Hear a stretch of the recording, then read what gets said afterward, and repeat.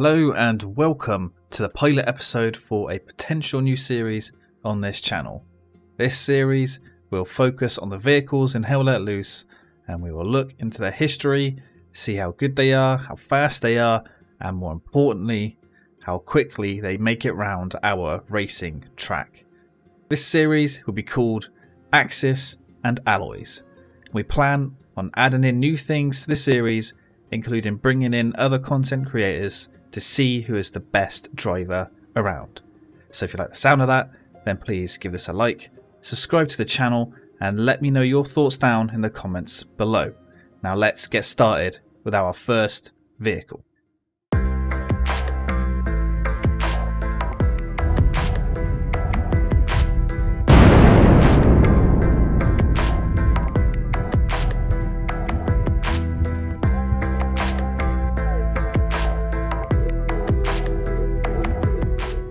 The Blitz, manufactured by Germany's largest pre-World War II truck producer, Opel.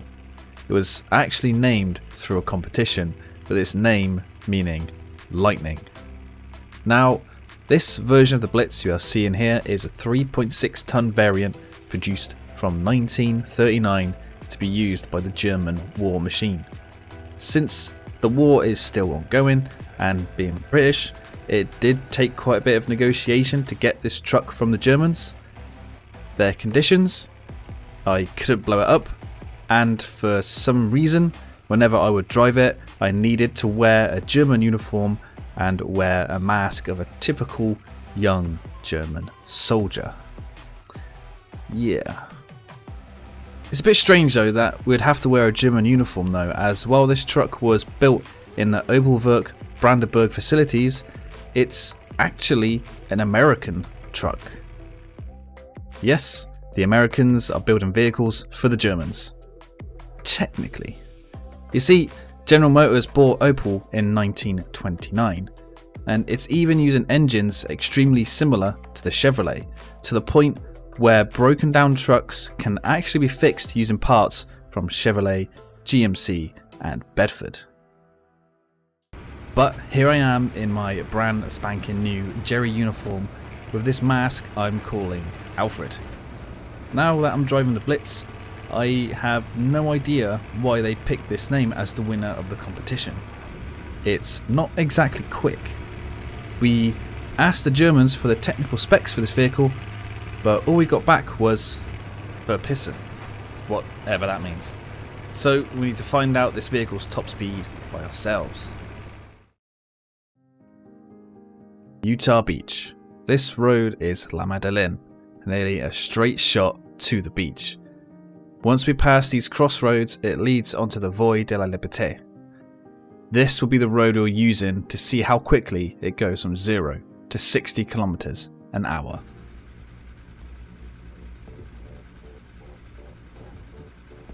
Alright, let's go Blitz. Show us what you can do. Come on.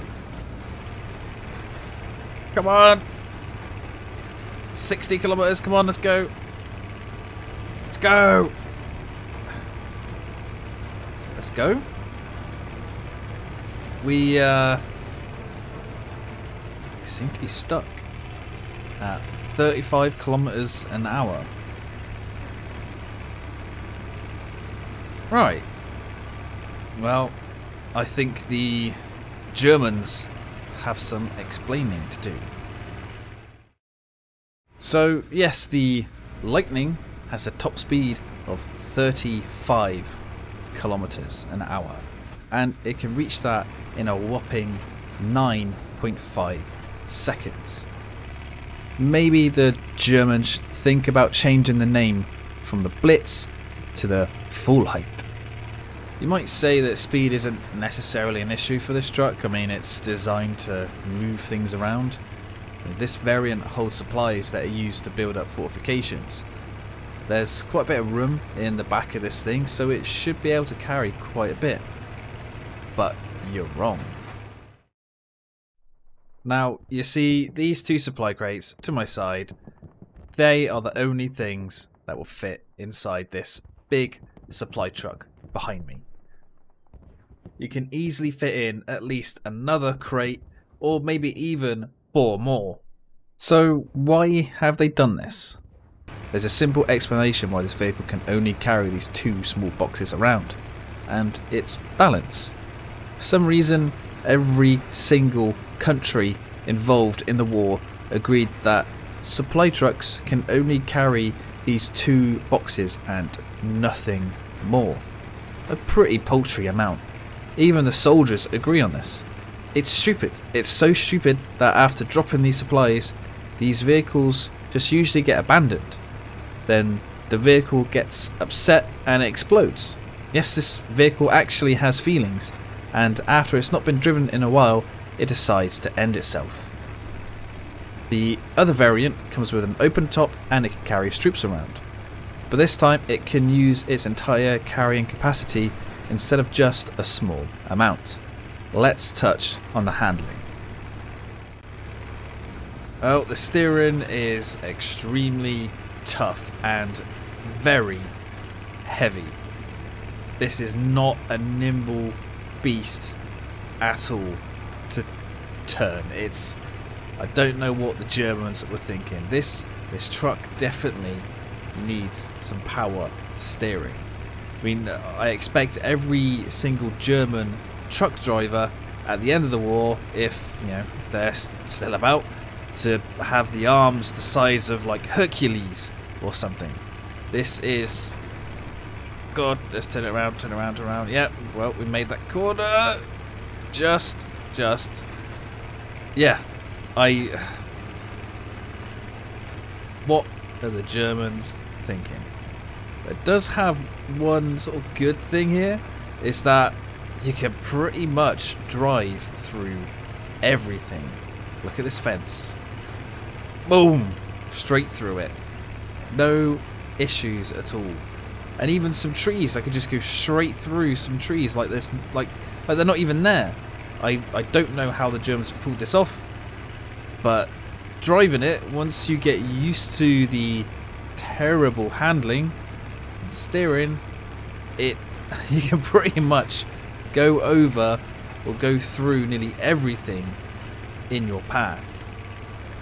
Throughout all the driving I've done with this thing, I've not been able to tip it over once. Let's try it. Oh god, look, straight over, no issues, straight into the bush, bounce off the bush. Any sort of mound or anything I've tried, I cannot tip this absolute monster over. Again, the Germans have done something extraordinary with this thing. Look at this, full lock. It's like, how is this thing not tippling over? Incredible. This thing is never going to get stuck. Now it's time to take it round our track. Sainte-Marie-Église. This town was one of the first to be liberated during the Allied invasion of France. This is the location of our track.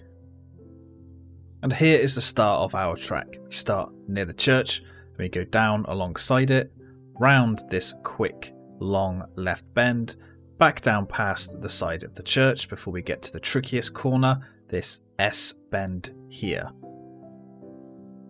Then straight down this road, we take a left in the fork to get onto some dirt track, a quick left corner here at the building before we get to a blind hard left here. We head back towards Sainte-Marie-Église with a sweeping left, back into the main street with a quick left, and then a blind hard right back to the start. Here we are on the starting line, ready to go. And we're off. The slow acceleration of the truck has given us all the horsepower we can. We're going down the first straight past the church. Now we're coming up to the first major corner, the long sweeping left. The key to this corner is to keep it tight, keep the speed up. And as we exit the corner, we're getting a little bit of lift on the left wheels, but you know, thanks to the German engineering, the truck does not tip over, and now we're going back down past the church on the opposite side.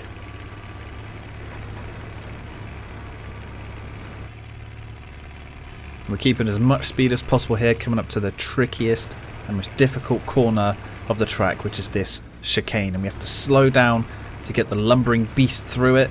For some reason, whenever you get off the accelerator on this truck, it just stops turning, so it's difficult.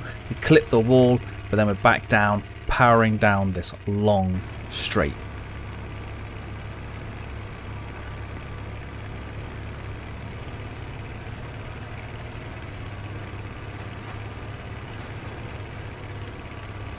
Now we're coming up to the fork in the road. We need to keep to the left to keep as much speed as possible. That is key round here. Nicely done. But it's not looking very fast. And now we have a very quick, sharp left corner here. Done very nicely, very tidily.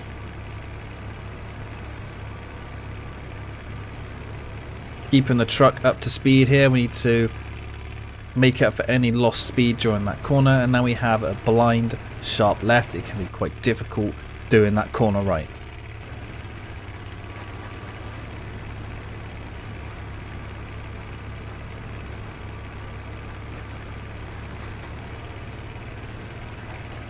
We're going down one of the longest straights of the track, past the old lady house, going back into the town itself.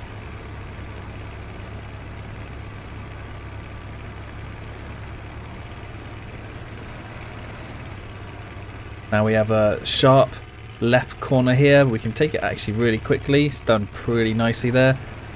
And now come up to the last corner, quick sharp right, and across the finish line, just nearly, and through the lamppost. Now I know you're dying to find out what time the Opel Blitz put around our track. Well, it's 3 minutes, 12 seconds, 0.09. And I cannot tell you if that's a good time or not, since we haven't put anything else around our track yet. So, yeah. What we know about the Opel Blitz is that it's dreadfully slow, terrible to drive, has extremely bad handling, but it can never tip over. It doesn't make full use of its carrying capacity, so it's a pretty terrible truck to drive. And on that terrible news, it's time to say thank you for watching. If you liked the video, then please give it a like, subscribe for more, and leave a comment down below on what you think of the show. And I'll see you, hopefully, on the next one.